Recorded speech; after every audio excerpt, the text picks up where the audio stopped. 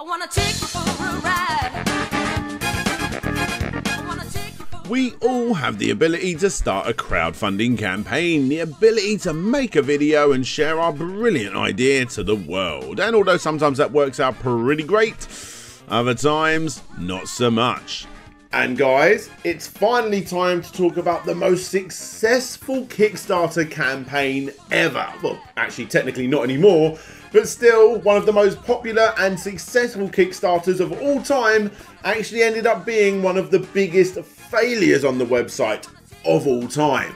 Every few months for the last several years, we have seen update after update after update telling us how the coolest cooler has fucked up yet again. Originally part of Kickstarter's infamous Projects We Love, asking for only $50,000 but getting 26,570% over that target. Yes. A redesigned bloody cooler of all things seriously pulled in the big bucks over on Kickstarter back in 2014, and over the next several years the whole thing turned into one of the most infamous screw-ups in Kickstarter history. The big question is, how? How did something asking for so little by comparison screw it up this much? Well, today, now that the story has finally come to an end, I plan to give you all the complete history of this crazy tale once and for all. Hi everybody, I'm Daniel Ibbotson, aka DJ Slope from Slope's Game Room, and this is the Coolest Cooler, Kickstarter's most successful failure.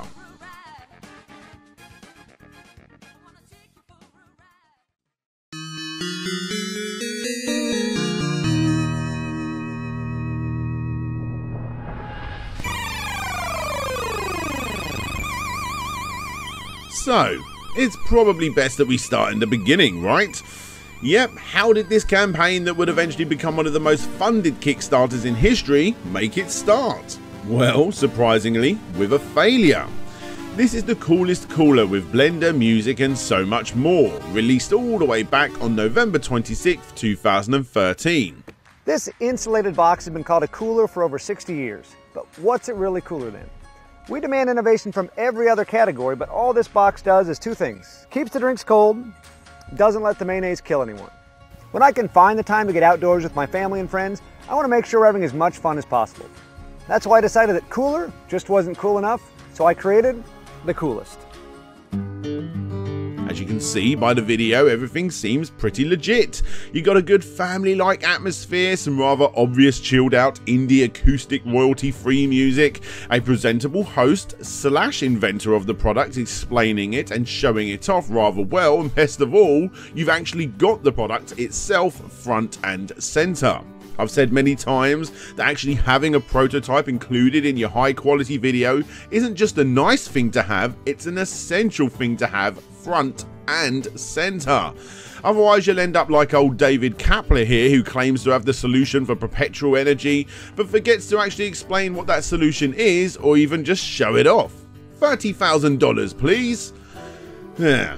Anyway, back to this cooler. This Ryan Grepper chap seemed damn reliable and even claims that his own reputation is on the line, as he has not only brought a few of his own inventions to market already, but he actually has a website too training people on how to do stuff like this.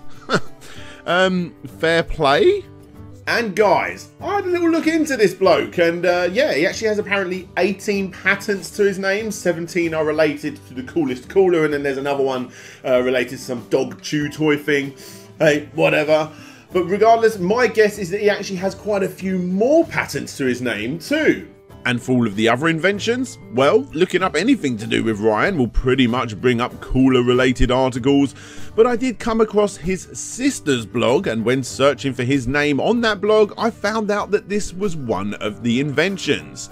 A clip that lifts your bag so that you can get the correct weight before going to an airport. The second invention is this, a paper origami thing that is used so that you can fill it up with water for your dog. And also there was something called the Shotterpult too. Here he is at the Playboy Mansion of all places, showing that off. Yeah. Are these the free patents that he's talking about? Probably. However, one interesting point is that on his own website, where he shared his experience on how to deal with patents and how to get them to market, for a fee of course, he did boast one particular invention helped him earn over $100,000. Which one do you think it was? Or was it just all crap in the hopes that you're going to be signing up to his course for $500? I guess we'll never know, right? Obviously none of this is really that bad of a thing, I suppose. I'm just trying to paint a picture on Ryan and show that he did at least put some serious money himself into the coolest cooler, or to be more specific, on that very lavish one-of-a-kind prototype. However, sadly for him, his goal of only $125,000 only got up to $102,188 by 279 backers. Yep, it failed first time around, but not by a huge margin. And in an interview with Inc.com, he explains his reasoning for coming back for round 2. After the first campaign failed, my confidence was pretty low, but we had passionate people who connected with the idea. I knew the first campaign wasn't how I envisioned the coolest to be. Encouragement from our original backers and my own belief in the product made me take another shot. And that's exactly what happened on July 8th, 2014. That's the sound of a cooler coming down off the shelf. It's the sound of imminent fun. So why haven't cooler designs changed in almost 50 years? Boring coolers are boring, break easily, and are a pain to get to and from your destination. I wanted a cooler that was really well built, yet had so much fun built into it that I would look for excuses to get outside and enjoy it. So, I created the coolest. When people think of the coolest cooler, this is the version they think of. It's been redesigned and has even more bells and whistles on it. News sites from all over promoted the thing back then, and only one day later, well, to be more specific, 36 hours later, the first update was posted. Wow, thank you all so much for rallying behind the coolest. In less than 36 hours, we've crossed the funding goal, and your coolest will get made. I've got some exciting stretch goals I want to share, but I just didn't imagine I'd have to get them together so soon. As the volume of coolest goes up, so do my options, so please help keep the momentum rolling and share with your fellow fun friends. Thanks, Ryan. And that's exactly what everyone did. Update number 2 came in the very next day, titled Just crossed a coolest million. In this update, he obviously thanks backers, but also talks about some of the upcoming stretch goals included. More colours, bigger wheels, and a possible solar charger too. More updates came, getting people to vote on colours, talking about the upgrades to the speakers, upgrades on the battery, and just so many other little things here and there, including updating on the campaign, going up the all-time most funded projects on Kickstarter. And on August 27th, backers got update number 10, titled You did it! Which came with a little video from Ryan himself. Hey Coolest backers, thanks to you, as of right now, the Coolest is now the #1 highest Kickstarter project of all time. And I can't thank you enough. At its core, the Coolest is really all about having fun and making memorable experiences with family and friends, and I can't wait for you to share yours. Today, together, we made Coolest history. One last update came 2 days later, which was one day before the end of the campaign, where Ryan basically said thank you 500 times. He gave details on how to organise shipping, told you how to add an additional battery if you fancy, and basically just letting people know that he will be in contact with them during the process after it ends, which one day later it obviously did. The coolest cooler, 21st century cooler that's actually cooler. It only needed 50k, but on the 30th of August 2014, it ended on $13,285,226 when 62,642 backers finished this thing, making it the most successful Kickstarter of all time. For the time.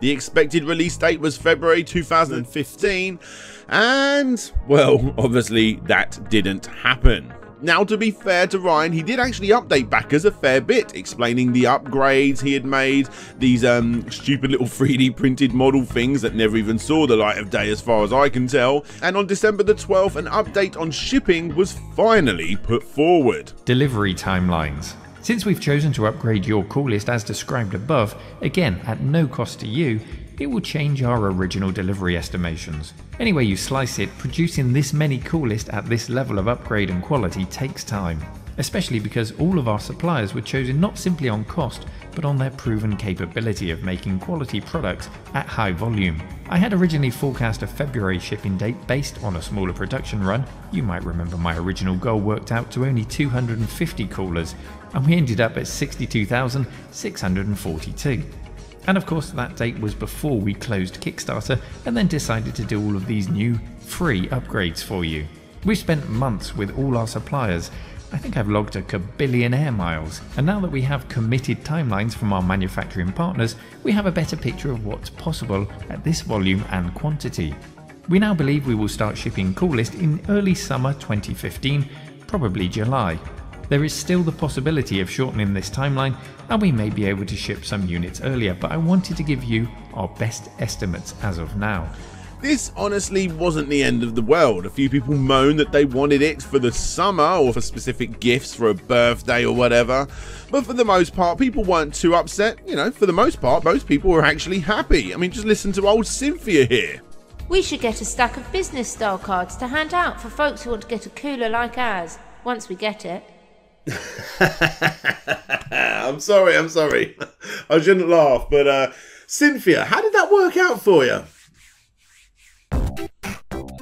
A lot of people did start to show a bit of concern here, as you would expect, worried that the delays were partly due to his constant obsession with upgrading the cooler, and for the most part, people just wanted the cooler that they saw in the campaign video. But from the get-go, Ryan was always obsessed with using platforms like Kickstarter as a way to gauge feedback directly from the consumer and to upgrade the product, as seen here. An exciting platform for any creator because it helps you bring your idea to the stage where you can get immediate feedback and minimize your risk. You're able to place your dream in front of your potential buyers before you're risking all the capital that would traditionally come from setting up production and then looking for a buyer. So it's a great platform for any creator because you not only can confirm that there is a demand, you can also get pre-orders from your supporters and these people who are your future customers to take that revenue, pay for your tooling, and launch your company. Now, if you ask me, even though the upgrades, were cool and some people, did want them, again, if you ask me, this was Ryan just constantly pushing this relatively complex idea into a stupidly complex one, adding everything he can to it until it was and will eventually become way too expensive to make. That cost, according to Ryan, would be $485 when it comes to market, a darn sight lot more than the $185 spent by each backer. In other words, backers were getting quite a nice saving.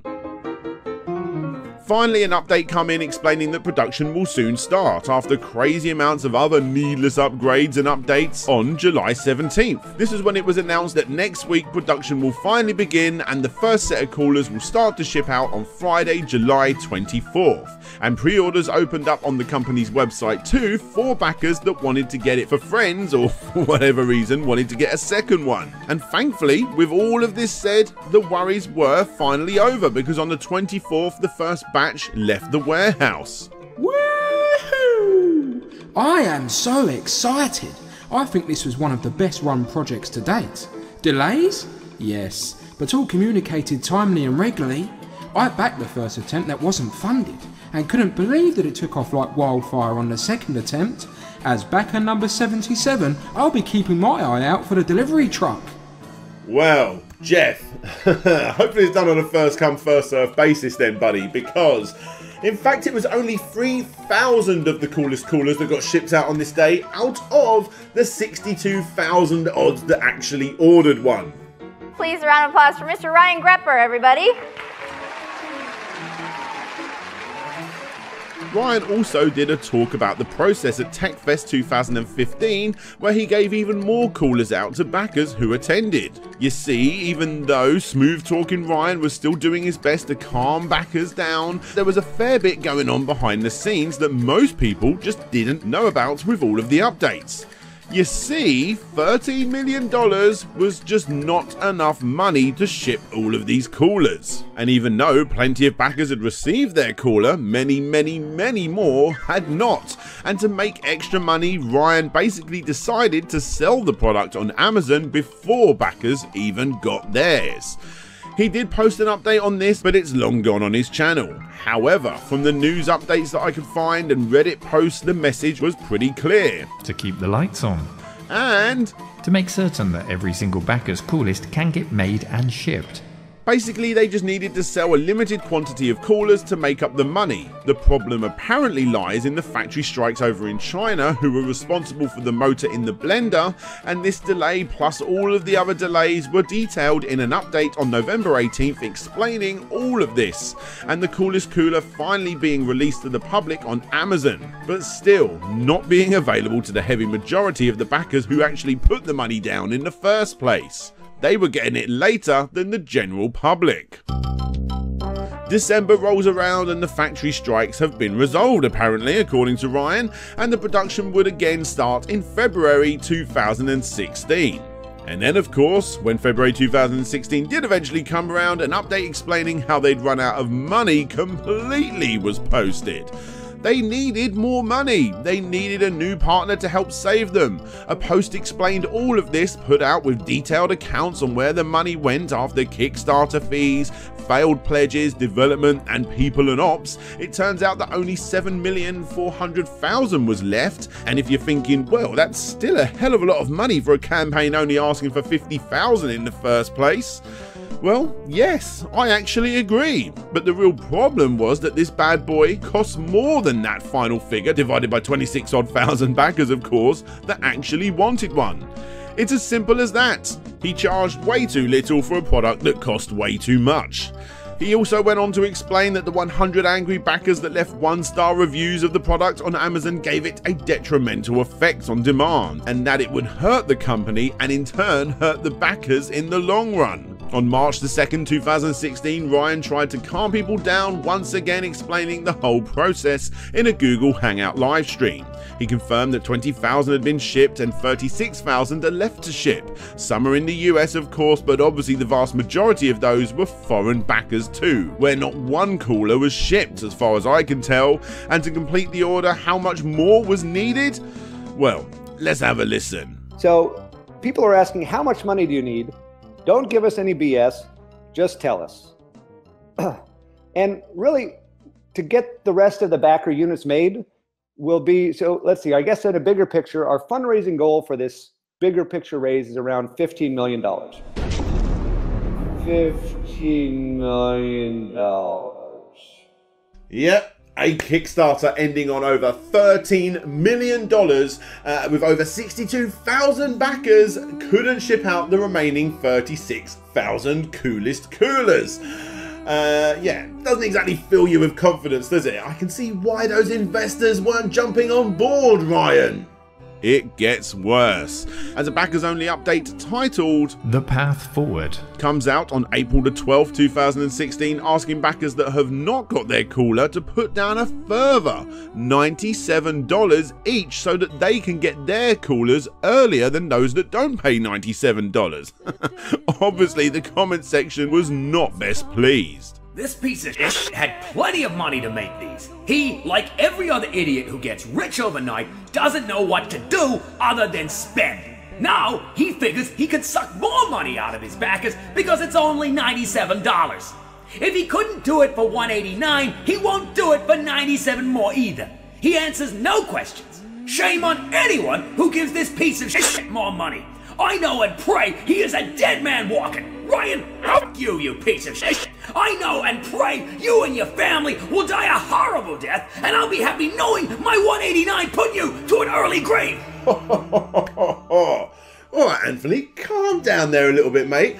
Obviously, this guy didn't want to put down any more money whatsoever. But, according to reports, Ryan's own reports, over 10,000 people did. And, well, with this new cash injection of $970,000 at least, production began once again. A couple of months later, on June the 28th, it was reported that 10,400 Coolest Coolers had been shipped to those that spent the extra $97 on top of the $189 that they had originally spent, plus whatever the shipping was in the first place. But hey, at least all of those backers finally got a cooler that for the most part was reviewing well, and was a darn sight lot cheaper than the $499 that they were asking for on Amazon, right? Well, in September, the Amazon price dropped from $499 to $199, and then went back up again to $225 for some reason, which in most cases was actually cheaper than what the backers had paid in the first place. As you can expect, the comment section went ballistic and a crazy amount of complaints came into the Oregon Department of Justice, 315 to be exact, and a proper investigation into this whole mess started to take place. So, how did Ryan deal with all this? Well, he used it to his advantage. Kind of. By basically saying that the new delays were a direct result to the complaints, as the company is now having to pay legal fees because of the investigation. Which, if you ask me, is super convenient. From here, Amazon put the price down again to $174, which is now even cheaper than what the backers paid for it. And you could even get a second-hand one from Amazon Warehouse, which were completely fine and with a warranty for less than $100, which some Redditors did, and for the price, they were super happy. Again, guys, this actually isn't a bad product.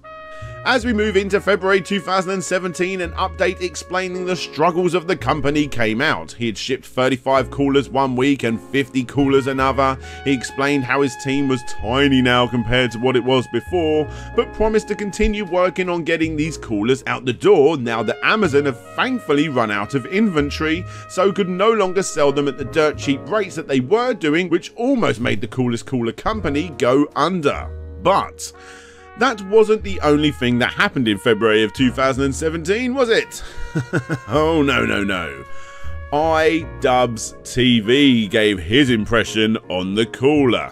Nauseated by all the money you are making when you took my almost 400 pounds and I received nothing. Ryan, my financial status has changed.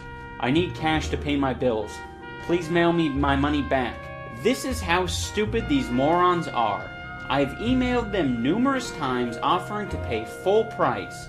Do these coolers even exist? These coolers actually do exist. I purchased one off of Amazon for $200, roughly the same price that all these kind people back here paid, but I got mine straight away via Amazon Prime. You sarky bitch. I do love you, man. Thanks for not making Kickstarter videos anymore, by the way.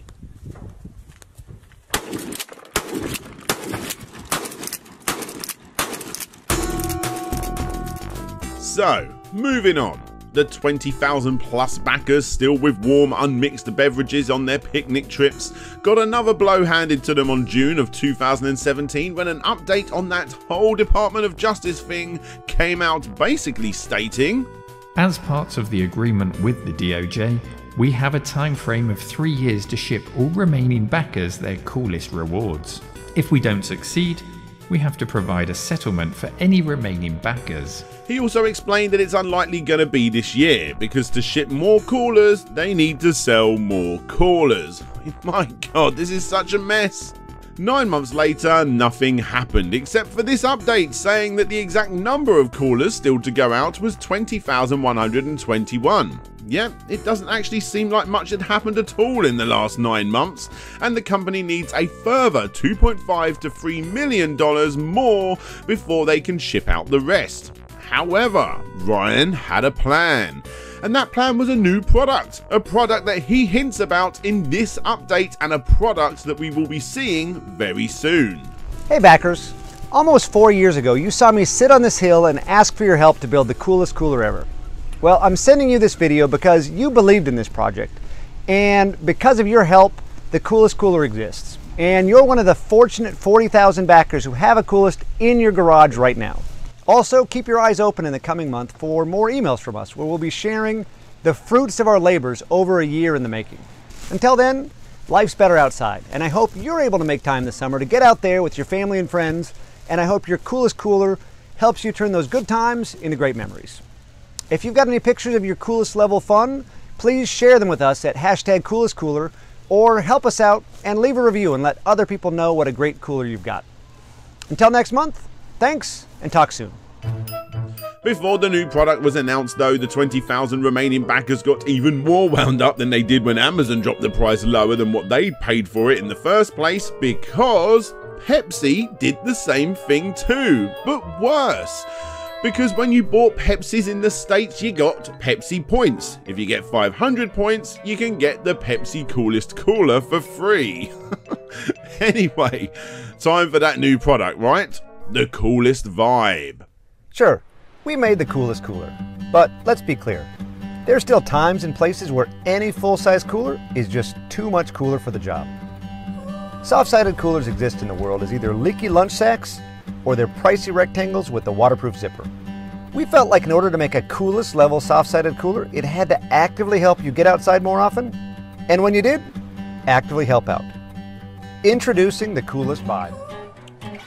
Now, by this point it would be easy, just to crap all over this thing, but just like the Coolest Cooler, this smaller, cheaper model, according to the site bestcooler.reviews, which honestly sounds like a pretty trustworthy source, well, they honestly have nothing but good things to say about it, comparing it to top soft-shelled coolers on the market, and in some cases even surpassing them.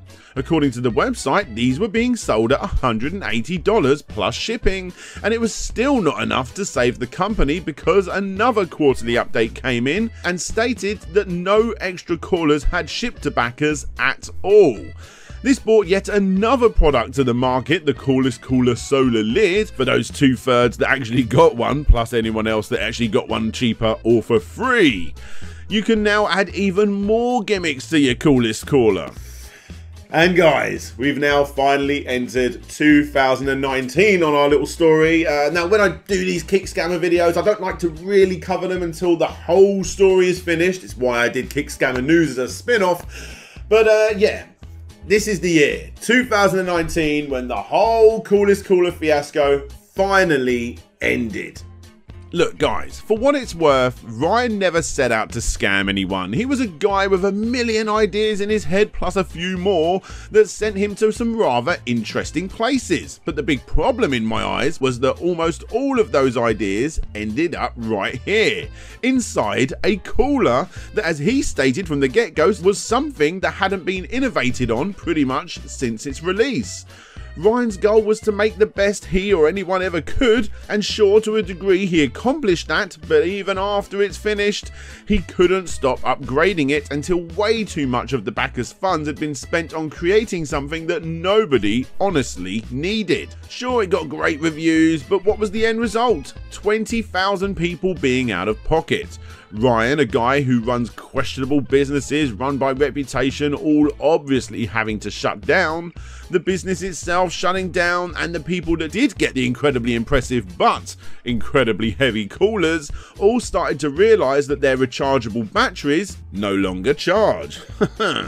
Ever tried to buy a replacement part for a product from a company that no longer exists? Those unfortunate backers that never actually got one in the first place have more of a chance to actually get a Coolest Cooler. And because of this, you got one incredibly hefty, clunky cooler that might look pretty nice, but no longer does half of what it needs to do. In the end, those 20,000 backers that didn't get the cooler got offered $20 as the company went into bankruptcy. And although they haven't actually received that yet either, from what I can tell in the comments section, if I was a betting man, yeah, I think it's a pretty safe bet to say that they will never receive it. Although he does have until the end of 2020 to somehow find roughly $400,000, which I guess is why they started to sell the remaining stock to consumers at a crazy cheap price. I mean, seriously guys, this is a pretty good price. Ryan's final parting words on all of this explains that it was because of the Trump administration. Hello Kickstarter Coolest Cooler backers. As you may know, last year the US government imposed 10% tariffs on many products imported from China. Like many small businesses dramatically affected by this situation, we viewed this as a short-term situation where hopefully calmer heads would soon prevail. However, as of early summer, the trade war continued, and the tariff was increased to 25%, which affected our entire Coolest product line. It was devastating to our business, and I know it was felt by many of you in one way or another as consumers, and thousands of small businesses everywhere. Today, I'm sad to report that this has proved to be an insurmountable challenge for Coolest, and we are forced to close down operations. And all that is left is a Kickstarter page with over 22,000 comments filled to the brim with people rallying together to try and start legal proceedings against the Coolest Cooler company, which again I doubt will ever go anywhere. And that, ladies and gentlemen, is the story of one of Kickstarter's most successful campaigns ever.